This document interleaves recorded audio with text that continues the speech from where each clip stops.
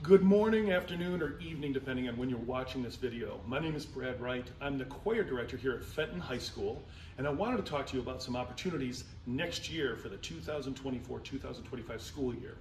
Singing is a great way to relieve stress, to meet friends, to challenge yourself, to learn a little bit about building some self-confidence, and I would strongly encourage anybody who's going to be in Fenton High School next year to consider singing in one of our ensembles.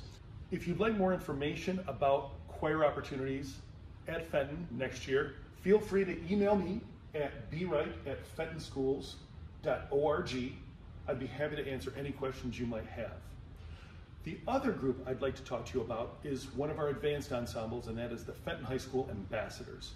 The Ambassadors have been around for 45 years. We compete annually, we go all over the country.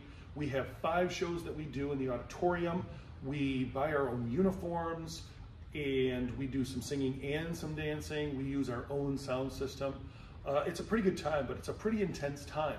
If you think you might be interested in that, we've got some posters with a QR code plastered around Fenton High School. But, poster girl, can you show us one? This is what one of our posters looks like. And if you were to scan our QR code, that would take you to our website, and all of the audition information that you would need is going to be on there, including how to sign up, our application, which can be printed off or filled out online, teacher recommendations, and basically what you do is you put together a song, you sign up for a time, you get a 10-minute time slot, you come in with your application, I hear you sing, and that's it. It's a pretty easy process. Also, if you got questions, again, feel free to email them to me at bwright@fentonschools.org. Thanks so much, and I hope I see you. So, for those of you that are going to be auditioning for the Ambassadors, we wanted to show you maybe some examples of what some good auditions look like and maybe what some not so good auditions like. So, let me show you what a good audition looks like. Hi, how are you? I'm Mr. Wright. Hi, I'm Macy. Hi, Macy. Are you here to audition? Yes, I am. Is this your Yes. application? Great. Filled out completely. Oh, excellent, excellent. And what are you going to sing today? Today I'm going to be singing Vienna by Billy Joel.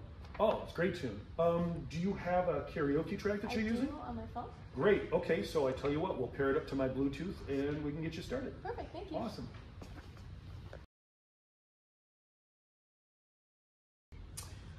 Hi. Hey. I'm Mr. Wright. Who are you? I'm Julia. Okay, Julia. Do you have your application? Ah, crap, I left it in my car. Okay, all right. We were supposed to, I believe your audition started at 2:30. It's 2:35. Oh, that's weird. Oh, okay, all right. What do you have a karaoke track that you're gonna sing to? I'm actually going to be playing with my French horn. Oh, so you're not singing? Yeah, I'm playing a song by Lil Yachty, you know. Okay, all right. Well, let's go ahead and try it. All right. Okay. So we had 2 examples. One person was prepared, they were ready, they were on time, they knew exactly what they were doing. One person, not so much. They showed up late, they weren't prepared, they didn't have their application.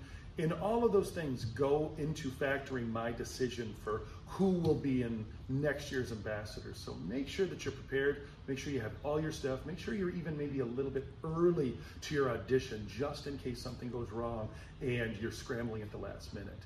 Good luck, and I look forward to hearing you.